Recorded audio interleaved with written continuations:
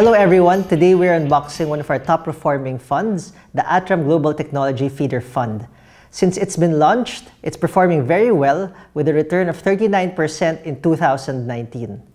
If you're not yet invested in this fund, we will give you reasons why you should start investing in it today.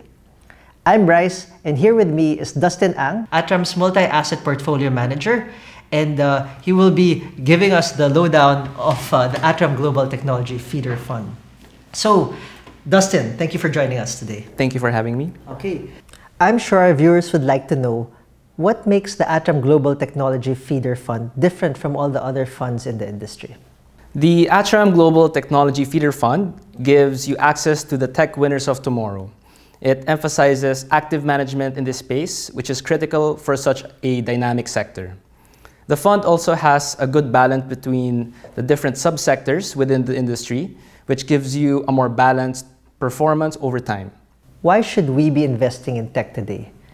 Do you see value in tech? The tech sector is unique in that it is able to permeate into other areas of the industry. We're seeing innovation in so many areas that change the way we interact, work, and play. There's a good number of long-term drivers like the Internet of Things, electric vehicles, artificial intelligence, gaming, biotech. The list goes on. While it is true that the tech sector runs at a premium over other sectors, we believe valuations are justified. No other sector can match the growth and disruption we're seeing in this space. What are the types of stocks the fund is invested in?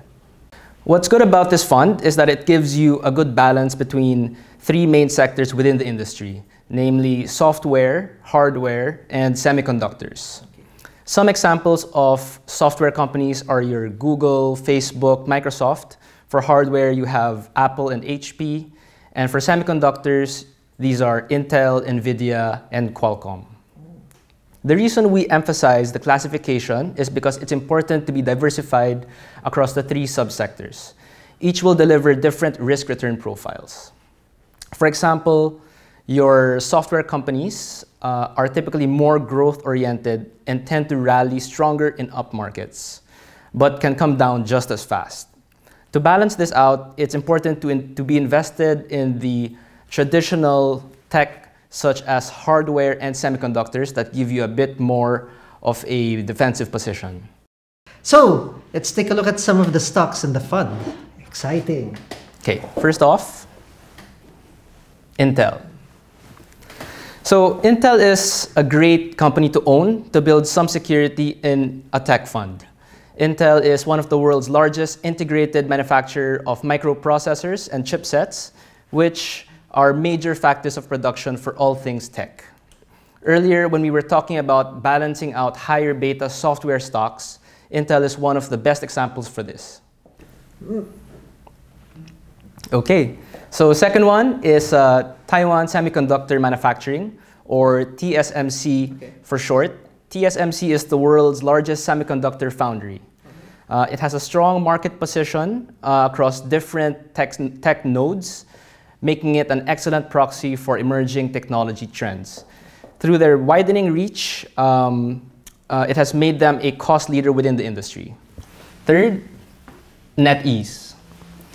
Also, another great pick for that higher growth potential. NetEase is the second largest game developer and e-commerce business in China. If we have some gamers watching today, some of you might be familiar with the games they've developed like Rules of Survival or Marvel Super War. SAP.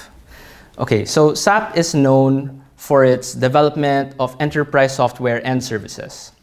Maybe some of you use some of their services like your company's payroll system, supply chain logistics, or data management.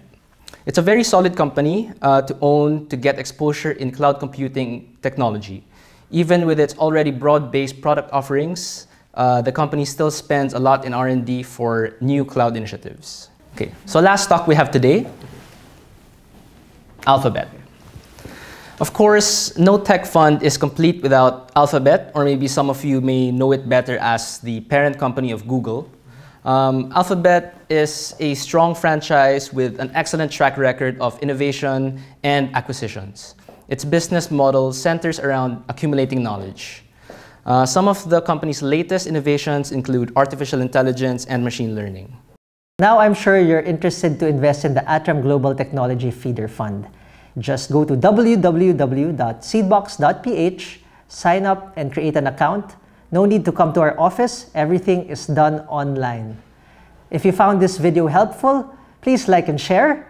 And if you have any other questions, you can visit us at www.atram.com.ph and follow us on Facebook and Instagram. Thank you.